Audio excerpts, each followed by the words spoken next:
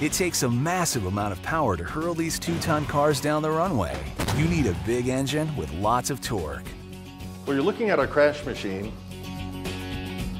It works with compressed nitrogen pushing on hydraulic oil to spin motors that then pull the car down the crash in. The nuts and bolts are in these blue tanks right behind us. There's 18 tanks that have nitrogen in them. That nitrogen's also sitting on top of accumulators that have pistons in them. The pistons are currently at the bottom of the accumulator.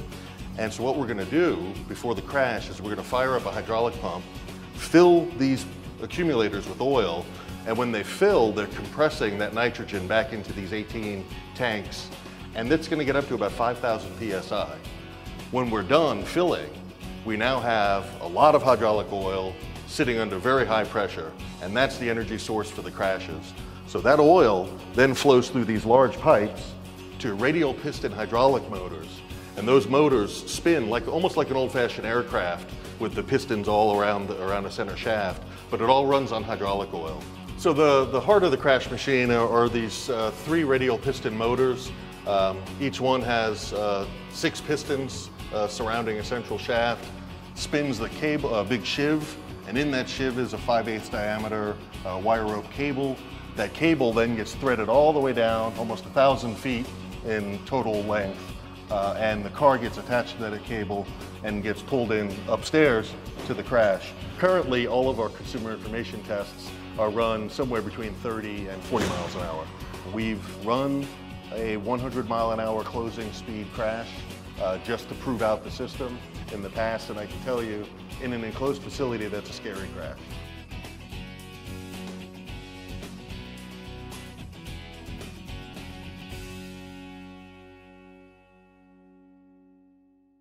Not everybody gets to crash cars every day, and we all kind of get a kick out of that.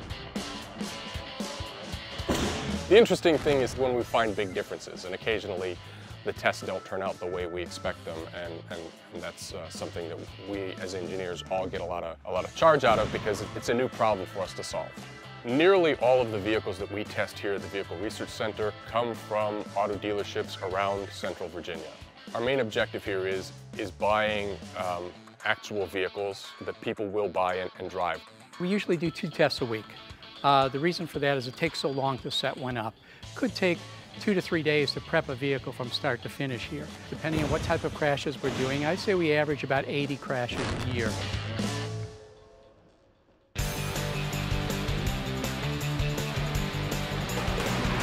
Once the crash is all set up, control of the crash turns over to the tower. Up here we monitor the crash. We can end the crash if we needed to. Once I start this, we have 4 minutes and 30 seconds to get everything else in line. Open the doors, turn on the lights, make sure everything's correct and ready to happen. This is the start button here. This is what actually starts the crash. The car will come down the runway and impact the barrier down there on the floor. I'll be able to see the voltage on the automobile. I'll be able to see the brake line pressure there to make sure we've got brakes. On this screen here, we select our runway, we input what the car is, how much the car weighs, the speed we want from the vehicle. The machine in turn tells us how long it's going to take to achieve that. Right now, we got 12.1 seconds to get up to 40 miles an hour, and it's going to take 3.3 seconds of constant time, or at 40 miles an hour, before it impacts that barrier. This tells us the distance of the car. She is sitting back there right now, tied down to the skate, and the skate is sitting at 164 meters. We control the acceleration of the crash by inputting how many G's it can accelerate. And the reason we do that is the machine is capable of pulling it so quickly that it will unhook from the skate. This is also where we set the camera timing. The cameras will come on once the triggers hit at 4,500 milliseconds. Here I control the lights, and at 30 seconds I'll be turning all the house lights off, and I'll be turning all these lights on. I have a set of cameras here on every runway. This allows me to make sure there's nobody back there, to make sure the doors are open.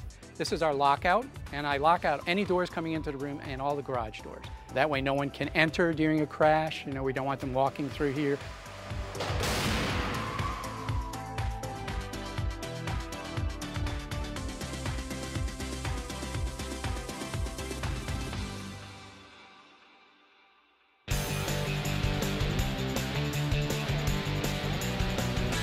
On the morning of the crash test, all this comes together, and we attach the vehicle to the crash machine. We paint the dummy. It's a grease paint. We want to see paint transfer. We use different colors for different parts of the body so that we can tell this side of the head hit here, the inboard side of the head hit rolled off, paint the skull cap for any rebound as it's coming back into the seat. And then after all of our checks that the data systems and the dummy positioning and all that stuff is in place, we're ready for the crash test.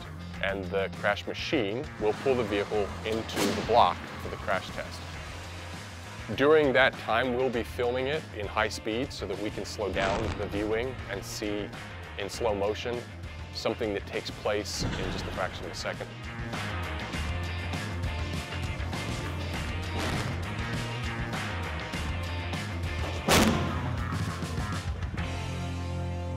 So after the crash, we'll take all that information from the cameras and from the data recorders and figure out what that means for a person that might be in the same place as the crash test dummy. Immediately after the crash, I'll come down and take a look for any head contacts or any dummy contacts that I can see immediately after the crash. This helps us to identify early whether the head may have hit the A-pillar or the roof rail or any knee contacts that would be visible immediately after the crash. And then we bring the vehicle into our photo studio where we take more exterior photos. Following those exterior photos, we'll remove the door, take some more photos while the dummy's inside the door, and then we begin our comprehensive interior investigation. We see our pretty characteristic red, blue, and pink from the dummy head on the side curtain, and also pink and blue from the dummy's face contacting the frontal airbag. We'll notice some of the intrusion from the car striking the barrier, and then also in the footwell, we have painted our left shin red, and we can see some red paint on the left instrument panel, and then also even further in, there's green and pink from the right leg on the right knee bolster. Following my interior investigation, we're going to take out the dummy. Tyler will clean him up. Let me know if there's any skin lacerations or any other dummy damage that we need to address in the future. Our photography department will come in and take some additional photos. The rest of the vehicle equipment is being removed at this time. The car itself will then get its post-crash intrusion measurements taken, and following all of our measurements and investigations, this car will eventually go to salvage.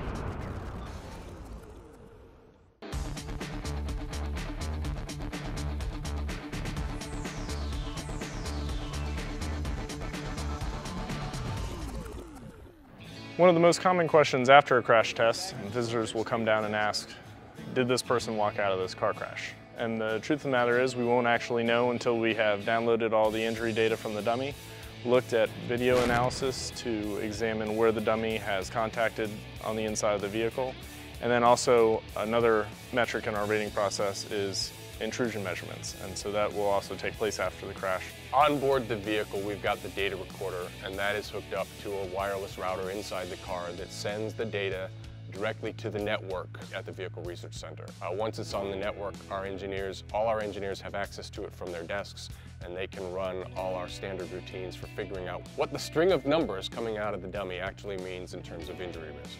And once all of this is complete, then we write up a report about it, and that becomes the rating. After all the data was gathered and analyzed, the 2013 Nissan Altima achieved a rating of acceptable for the small overlap test. This is the second highest rating the Institute presents. We've just seen what it takes to make you safer on the road. A team of dedicated and impartial experts, stringent and repeatable test conditions, and high-tech analysis. The result? We all enjoy the work that we do because we know that in some small way we're making the world a better place. We can see the results of our work when we drive down the road. You're doing something for people. You're saving lives. It's a wonderful feeling to work here. And that's how it's done.